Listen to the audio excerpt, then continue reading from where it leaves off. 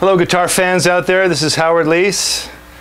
22 years in the band Hard, and now I'm in a band called Bad Company from London, England. And this is my old 60 Burst. I called it the Grail. I got this guitar in 1979 in Tulsa, Oklahoma from Larry Briggs. And that day I bought a 57 Strat, which Nancy Wilson took. But I had this guitar for 25 years or so. What up, you guitar maniacs? It's Phil X, and we're talking about a 1960s Burst here. And first off, I've never seen this before. I've never seen... It's got the all-seeing eye on it. Ooh. Usually, Bursts on a Les Paul are very symmetrical. They cut two pieces of maple and they match them up and they put them on the top. But this, look at that. That's completely... I don't know if you can catch that. They call it the eye around here. The all-seeing eye. And I've never seen anything like it. It's cool. Lots of character. This guitar rocks. I'm plugged into a Tone Master from 1960s era. And I use pedals sometimes. This is just this guitar, and that amp. And it's totally rock and roll, right? This is a great sounding Burst. Stock and original. And it sounds like this.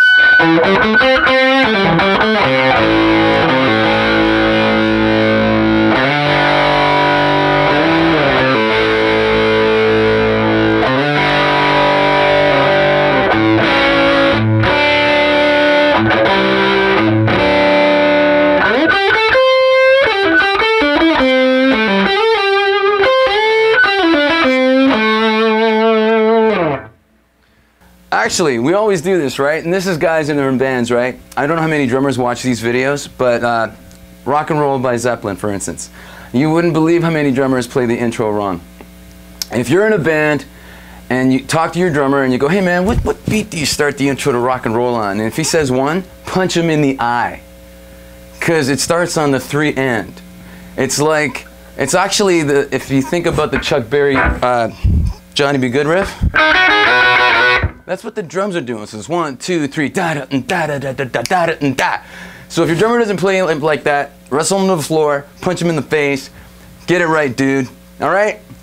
And on the guitar scope of things here, I didn't realize this. I've been listening to the song for so many years, and I didn't realize that this happened at the end. The last round before the Lonely Lonely, before the drum solo, that whole thing. It's doing the bass A.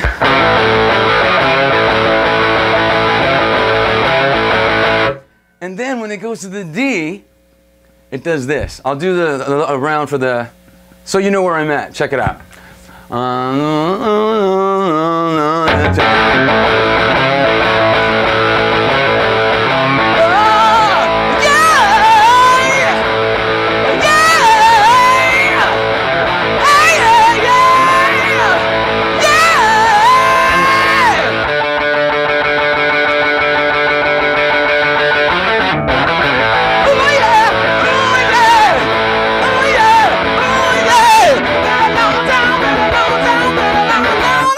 Okay, you know what I'm talking about, right? Has anybody ever heard that one before? I didn't hear it until like, I don't know, a couple of months ago. And that's the thing about Jimmy Page. There's so many hidden things in his guitar playing and production and stuff like that, that you just miss it. So, I'm catching my breath, and we're moving on. Anyway, this guitar is on lots of Heart records. Over the years, I played it in the studio all the time. I used it live with the Paul Rodgers Band many, many times. And you can go...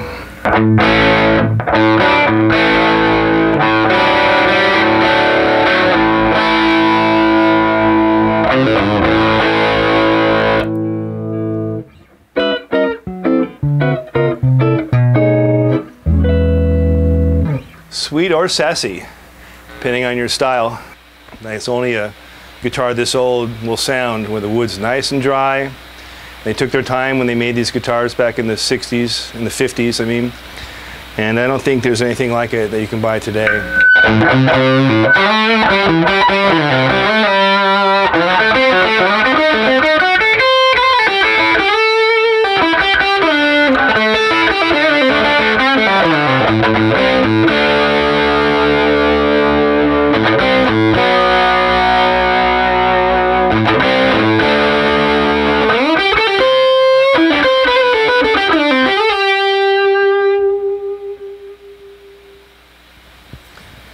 Grail, now affectionately referred to as Leesa.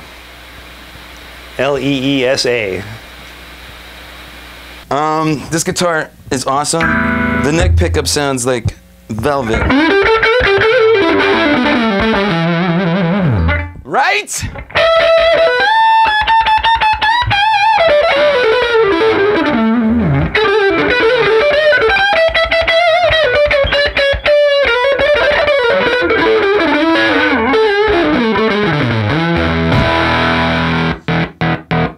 Yeah! All right. In the meantime, show you. Oh, see? There it happened again.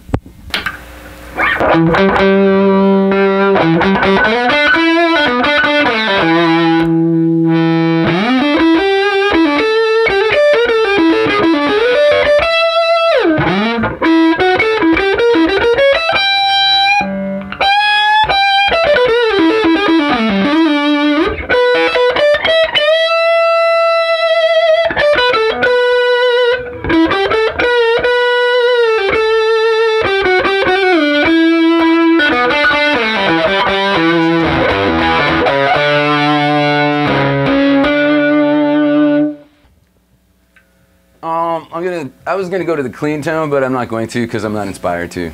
I have to be honest with you. I know someone's gonna say, "Man, he didn't even go to the clean tone," but it's too bad. But there's a couple of things I want to play on a Les Paul because it's just this guitar really smokes. One is the Tush ZZ Top, Tush. Isn't that funny? The song's called Tush. It's about ass, right? Like a band put a song called Tush today. It'd be kind of like, what? But they did it with style and grace and like this. Yeah!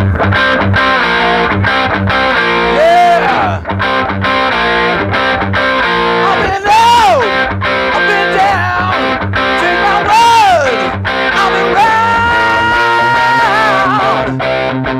I ain't asking for much.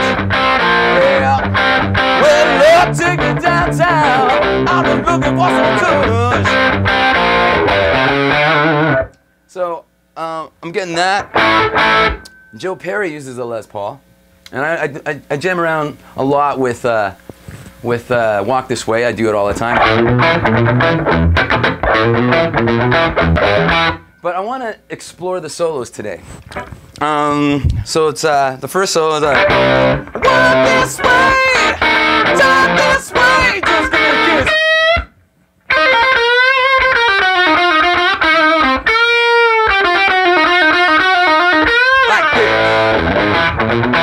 Crazy solo, right? The second solo is even crazier. There's like this delta triplet pull-off thing that happens. So check it out. If I can get it right. Walk this way, just give me a kiss. Wait, missed it. Walk this way, just give me a. Woo! Like this.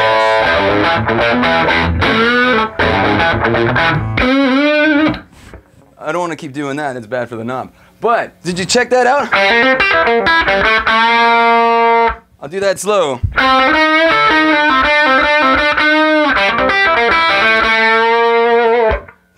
Killer lick. I can't go to sleep at night sometimes because I think about that lick. It's sexy. So, and then it does the whole.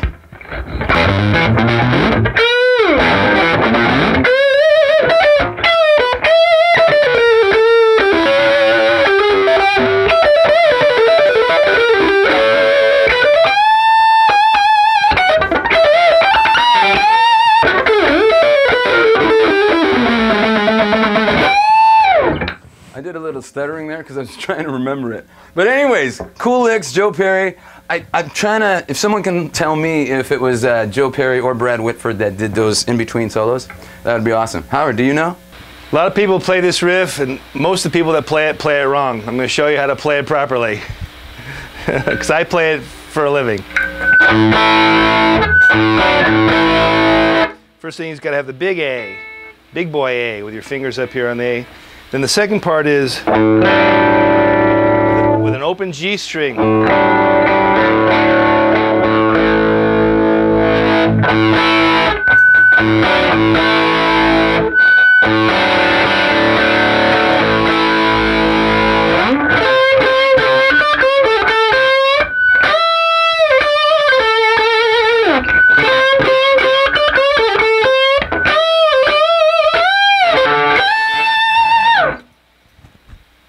To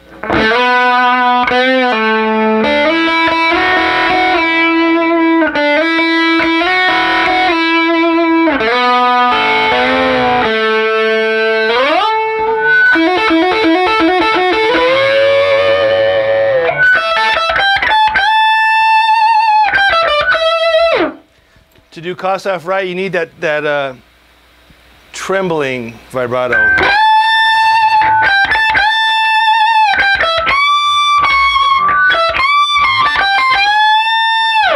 Strings are heavy.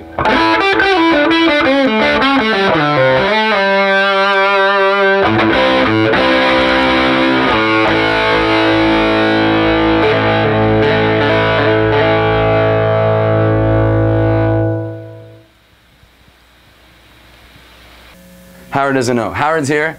I met Howard today first time. I'm very excited. I'm a fan. Howard's old guitar. Cool, right? Yeah. All right. I think that's it, man. Howard played some. I played some. We had a great time today. Thank you very much. Good guys.